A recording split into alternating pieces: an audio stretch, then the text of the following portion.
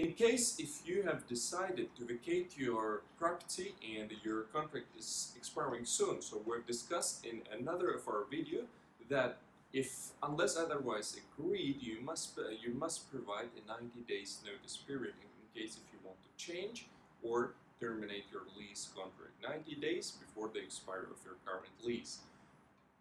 Do you know that in case if you will stay even after the expiry of your tenancy contract, just simply telling your landlord, okay, I'll just come to you in a few more days, you can be busy or it can be something else.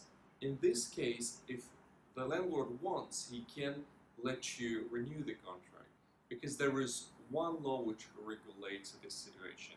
The law number 26 of 2007, and Article 6 says that if the tenant continues to occupy the real property after the expiry of the tenancy contract, if the landlord has no objections, the tenancy contract will be renewed with the same terms and conditions, or for 1 year.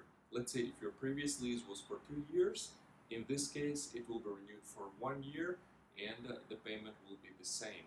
So it means the same annual rent you're gonna pay.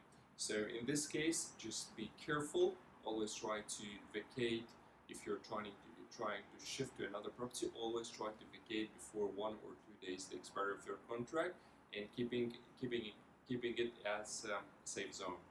Okay, hope it helped you. Thanks. Have a great day.